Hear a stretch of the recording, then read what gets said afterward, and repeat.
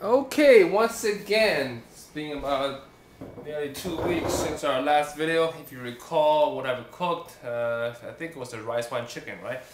And as a promise, I will be making the Shanghai style stir-fried fish. However, that didn't happen. I ended up getting some mackerel, a bottle of kimchi, and some tofu. I ended up making another uh, homemade Korean kimchi stew, mackerel stewing kimchi, you know. And the only difference this time is that I put ground pork into the dish. Pork itself got rid of a lot of the fishy smell, plus made the whole thing more flavorful, which came out great. Now today we'll be making another Taiwanese dish, okay? This is, a matter of fact, one of my favorite dishes around. You know what this is? This is a bitter melon, okay? Like a squash. It's got a lot of lumps on this. Looks kind of like a, got the texture of a toad, okay? Now this is widely eaten right now in worldwide. It's a great health food. I know some of you out there from the Caribbean might also know this fruit. Generally speaking, they come like this. I get this from the Chinese supermarket, and this is about 99 cents a pound. It's good stuff. Good for summertime, good for your skin. You know, people got a sore throat, you can eat this. Got pimple breakouts, you can eat this. Also, it's a great antioxidant. So definitely keep in mind about this thing. Now, this dish is very straightforward. Contains two parts. One is the preparation, and number two, just simply stir fry. Again, we got some ginger here, okay? And the most important thing, obviously, is this. This is one of my ugly-looking peeled preserved duck eggs. You see, this is how the egg look like right here, okay? As you can see, Taiwan, all right, Taiwan. 熟咸鸭蛋, meaning boiled salt duck eggs. You can get this from any Chinese supermarket. They will have these, come in different brands, and it's already cooked. The funny thing about this thing is, the irony about this whole cooking is that we have a super healthy health food versus a high cholesterol preserved duck egg. But I guess, you know, cancel each other out. However, you know, I'm the kind of guy that's just eat right and die, whatever, man. Just gotta feel good, feel good. Everything's about pleasure. So what I'm gonna do right now is I'm gonna crack this egg. Let's make sure we don't go over too long, because I got about 20 minutes in here. Let's see here. Okay, cool. I'm just gonna crack this egg.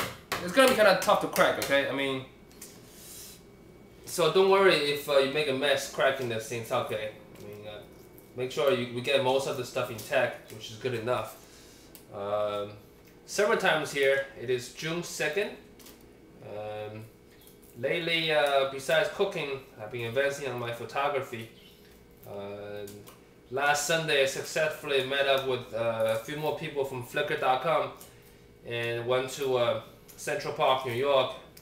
We basically did some documentaries on the Japan Day Festival 2009. Afterwards, 4 of us, all carrying Nikons, we roamed the whole city.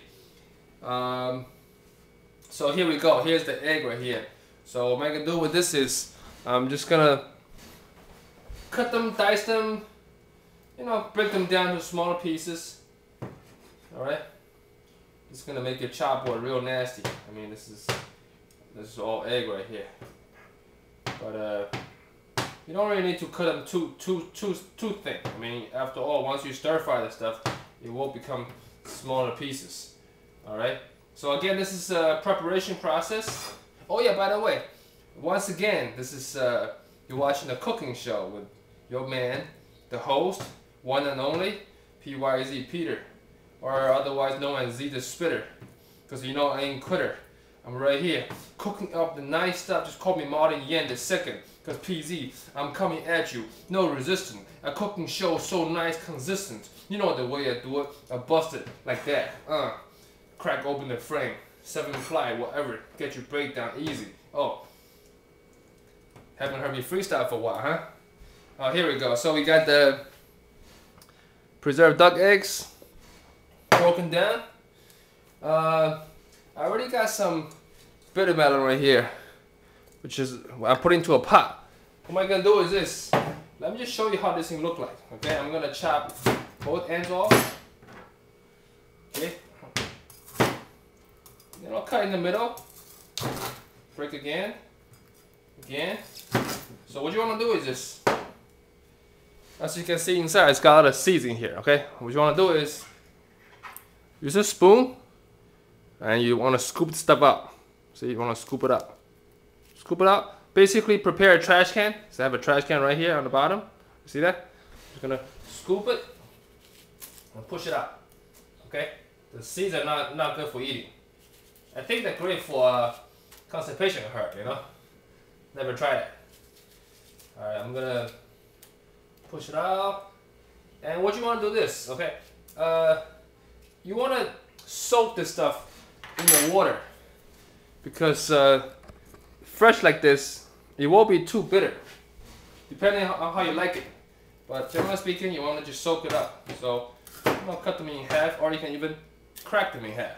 Okay, and chop them into good slices, depending how big you want it.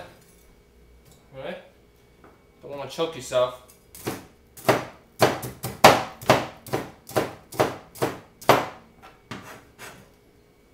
So we got, I'm gonna put them all into that pot. That pot's not for cooking, by the way.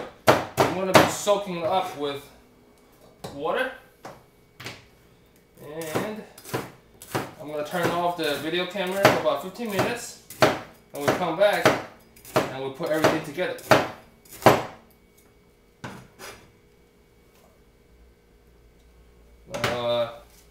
Again, thank you very much for watching the show. There will be more coming. Oh yeah, by the way, let me give you a little peek at my creation from yesterday. I'm sure you remember this dish from last time. You see? Once again here, I got some ground pork in here. Came out great. This time it's even more tasteful. Because I added more water this time, I boiled it longer. I dropped in 1 cube of the chicken bouillon, and it was nice. So I'm gonna soak this in water, and while I let it soak, I'm gonna turn off the machine, and I'll be back in 15 minutes.